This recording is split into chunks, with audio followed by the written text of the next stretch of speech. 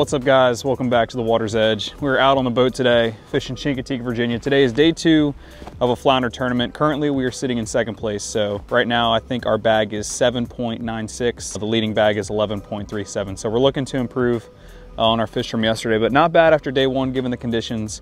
It was tough. It was windy and water was muddy. Just not great flounder conditions, but we got some rain overnight. It's kind of misty and foggy right now. The wind laid down, which is nice, but we're waiting on that outgoing tide to spin around. So we're just kind of drifting some channel edges. We'll see what the day brings. We're hoping to get like a couple 2 or 3 pound fish. That would put us in a really nice spot. We're going to kind of show you guys some techniques and tricks that we're using today, and hopefully board some fish. Catching 6 fish yesterday, 4 keepers, and the conditions, I think today we'll be able to boat some more. So hopefully we can do that. But we got about a couple hours before the tide switch really gets going on that outgoing tide when the flounder really like to bite hard. We're getting rods rigged up, kind of slow drifting right now and waiting for a bite. So when that happens, I'll make sure to turn the camera on. All right, so we're drifting 3 and you're gonna be pitching a jig up.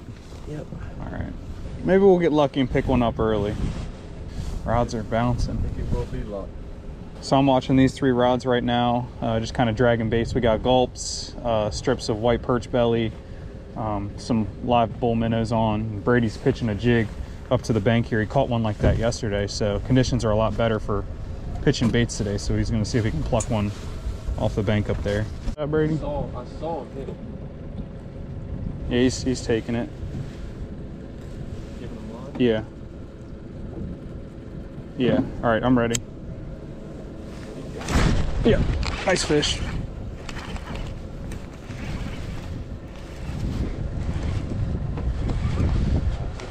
Yep.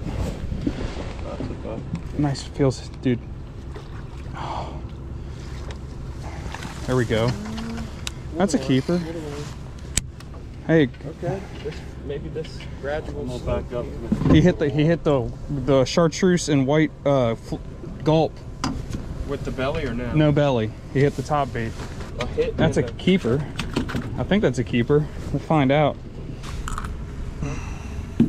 I think that's a keeper. I think so. You just put his face up on there. 16 and a half. You have to close his mouth. Yeah, you have to close his mouth. Dude, he's like... He's the same as mine. He's right at it, isn't he? It's a legal fish. It's not... A little bigger. Maybe. We'll have to measure him. Still a lot like that. Yep. All right. First keeper of the day. All right. First fish. Good job, Bill. We got room for improvement, but that is a keeper. It is a keeper.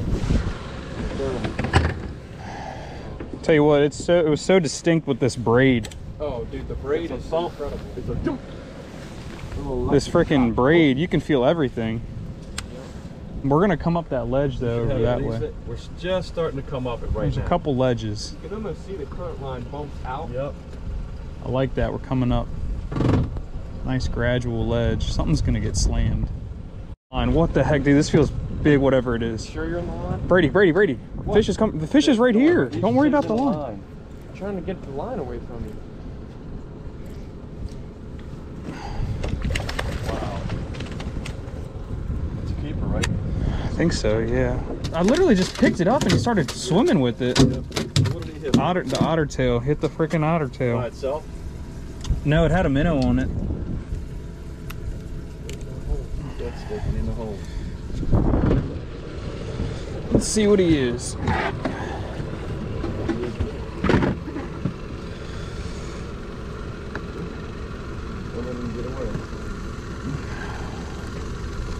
He's almost 17. Definitely a couple ounces heavier than our smallest. All right, in the box he goes. That was so weird. I just lifted up and I was like, there's something swimming with this. I was getting ready to reel this in and I picked the rod up and then there was like a fish swimming with it. How deep of water were we in? 15. So just tip it with a minnow, otter tail trailer. That's what he hit. I'm way back here. Getting hit. Oh, he had flounder belly on there. Dang. Brady just caught a little sea bass trying to drop down for some spots. So fortunately he's a little too small to use for bait, but see if we can get some spot. All right, fish on, fish on, fish on. Right in that same area. Okay, fish is a fish. I think he's a shorty. We'll take a fish though. So we're not having a bite for a while. Finally got one.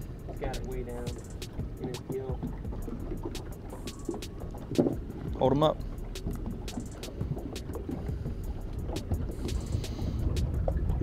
Get it?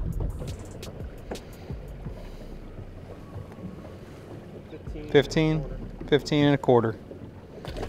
Going back. So I'm gonna give you guys a quick tip. We just stripped up some flounder belly from one of the keepers that we caught yesterday. So flounder belly is actually a really good bait for flounder. If you strip it up into small, like 3 to 5 inch strips, it works phenomenal. So we're getting towards the end of this incoming tide where it's gonna start switching. So we're really banking on these fish biting hard once that tide switches. So on that outgoing tide, usually the water's a little warmer. Those fish are more willing to bite. So we're in the zone where we caught them yesterday and just waiting for things to turn on. So hopefully that flounder belly is the key to get a big one today. Dad's on, nice. Doesn't feel that big. It's all right, fish is a fish. No, it's a keeper for sure. Nice. And the flounder belly. That fish is pretty nice actually. Better than I thought, Shane. Yeah, push. All right, I'll lay him on the board. Lay him on the board. There we go. Oh!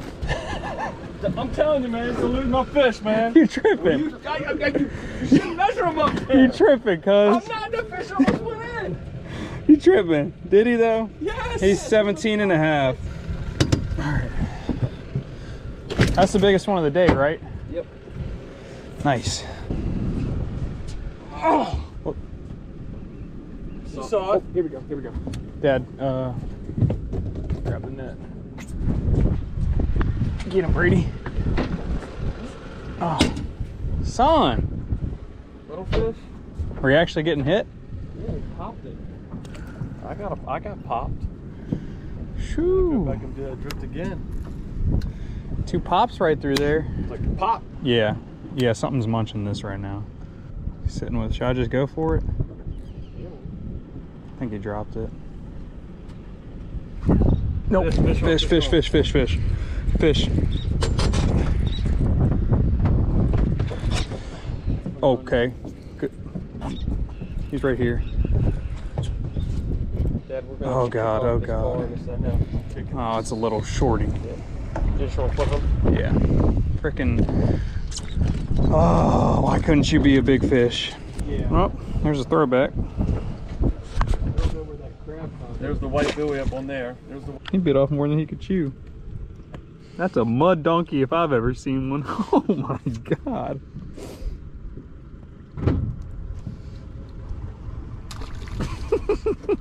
Well, we're getting ready to head in. It was a grind today. We got rained on. The wind wasn't too bad, but we did not see a lot of fish caught. We caught 6 fish ourselves, only 3 were keepers. The biggest was 17 and a half, so definitely room for improvement. I think the field probably did better than us today.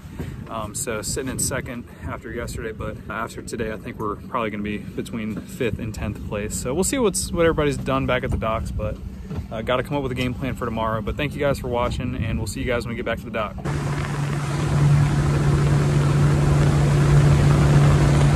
So as you guys saw, we grinded it out on day 2. We had decent conditions with it being cloudy, kind of overcast. It wasn't too windy on us, but the fish just weren't biting. We caught a couple fish, got a couple keepers, couple throwbacks, but we couldn't find that big fish to really jump us ahead in the standings and keep us, you know, in the top 3. But once we got back to the dock, we saw how the field did. Most people didn't catch as many fish as us, but a few boats did have a good day, and one guy brought in a 5 and a 6 pound fish from the same boat. We actually saw that guy catch one of his big fish next to us in the morning. We saw them land a fish and then kind of start hooting and hollering, so we figured they might have caught a big one. Hold him out there, boy. There we go. Woo! Nice job. And, you know, congratulations to him. He landed 2 nice fish when conditions weren't ideal. So going into day 3, we knew we had to catch some big fish if we wanted to be in the money. Unfortunately, it was rainy in the morning. Then the sun came out and it got really windy. So all we did was land a couple shorties. I'll show you guys a video of that right here. Someone with it or drop it. Yep, yep, yep. There you go.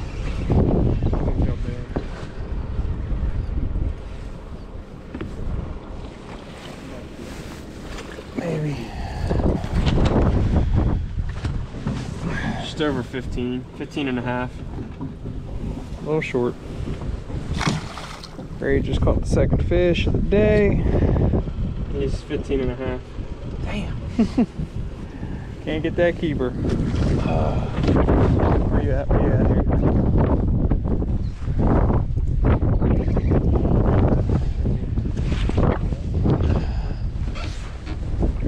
A little better.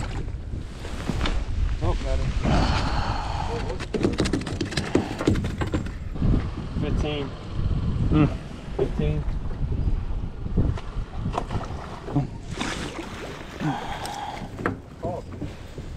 Dang. Same rig, dude. Brady seemed to have the hot rod on day 3. I caught like 1 fish. I think Dad might have caught 1, but Brady was the one that was catching most of the fish. Only 1 was keeper size. The rest were in that 14 to 15 inch range. But all in all, a great weekend of fishing. We had a lot of fun. I think we're going to end up between 8th and 10th place. So out of, 25-ish boats, that's not too bad given the conditions. Still a really fun weekend, but hope you guys enjoyed this video, and please, if you haven't watched the day 1 video, go watch that video. But I'm gonna go ahead and wrap it up for you guys. So if you enjoyed the video, make sure to like it and subscribe to the channel. It's always fun to get out and fish an area that you don't usually get to fish, especially Chincoteague. I've never fished it. Brady's fished it like once or twice, and my dad fished it like 20 years ago. So it was fun to get out there, explore the waters with them, but we'll be heading back home and getting ready to fish some of our local waters. So very excited for that. But with that being said, we will see you guys on the next video.